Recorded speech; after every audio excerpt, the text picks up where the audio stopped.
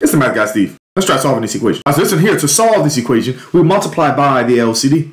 So the LCD here would be 3 times 5 times x, 15x, okay? So multiplying everything by 15x. Okay, you get a 15x, you get a 15x, you get a 15x. Everyone gets a 15x. That's how Oprah used to do it, okay? All right, so what happens is that this gets rid of the denominator. So here, 3 goes into 15 5 times. So we have a 5 times x times 2, 10x, okay? Here, 5 goes into 15 3 times. So we have a 1 times 3 times x, 3x. And here, the x's cancel, and so we get 1 times 15, which is 15. And now, it's a linear equation, okay? So combining like terms, we get 13x equals 15. And then dividing by 13, we get x equals 15 over 13, okay?